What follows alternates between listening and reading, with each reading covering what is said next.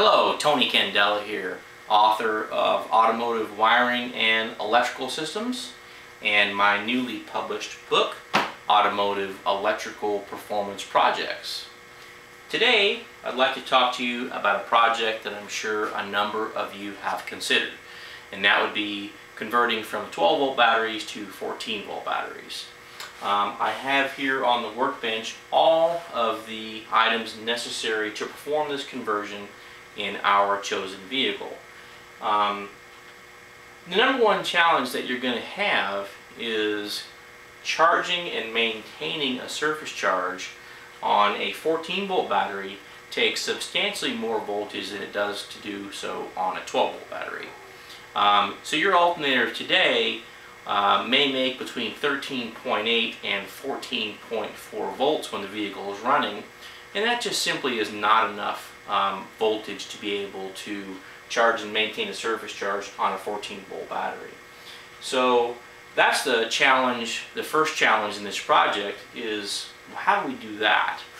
Now, the vehicle that we're going to install these batteries in has a General Motors AD style alternator on it currently, made by Iragi Alternator.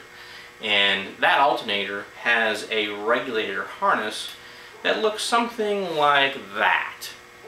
And what I have in my hand is a device from MechMan Alternators, and this device is designed to plug in line with the regulator harness so that we can actually manipulate the output voltage of the alternator to be able to charge this pair of batteries.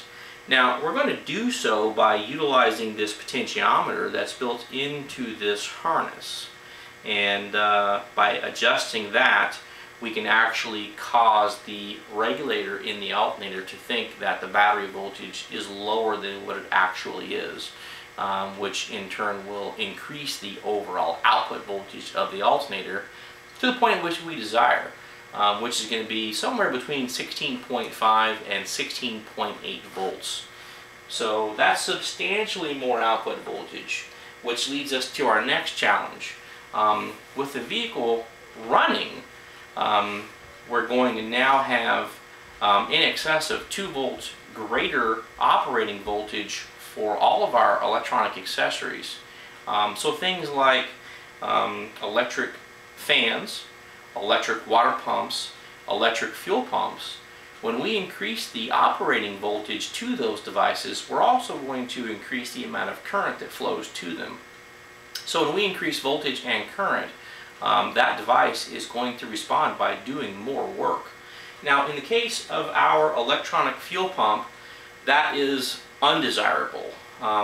As the vehicle is currently, the electronic fuel pump is set to make 21 pounds of fuel pressure. So if we increase the voltage and current that goes to that, we're also going to increase the amount of fuel that the pump moves.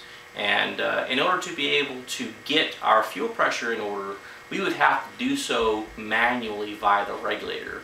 But the fact remains is that we're still going to move a greater volume of fuel to the front of the vehicle and then back down the return line to the back of the vehicle. And this can cause the heating of the fuel, which is an undesirable effect.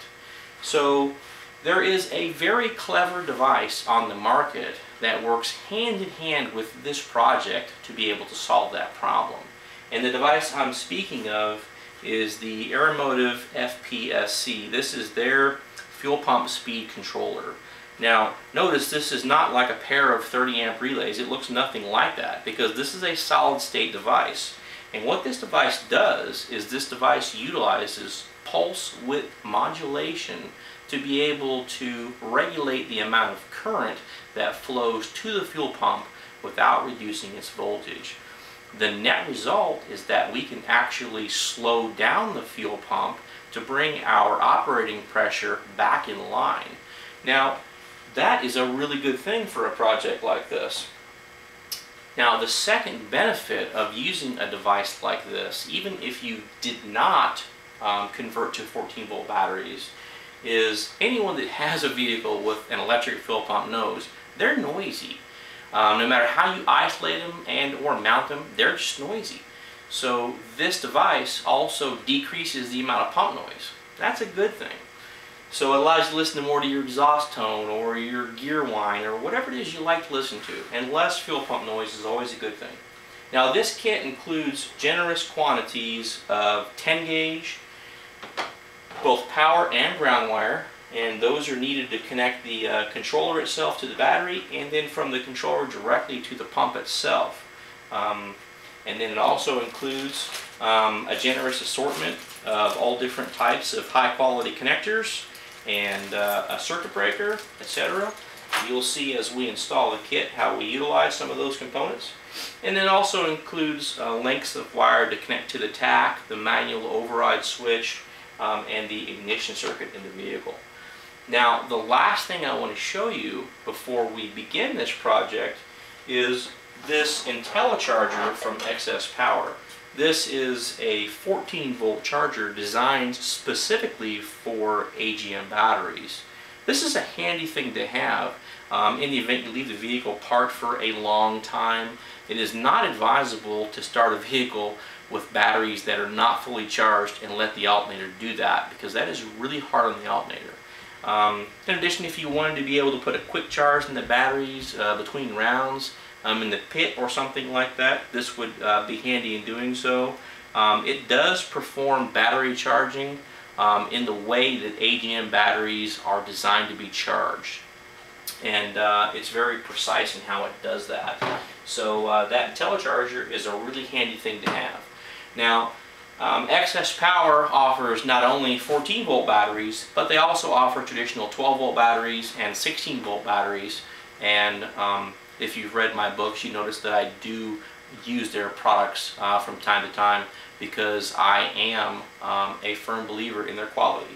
So without further ado, let's get to the project at hand. So stay tuned.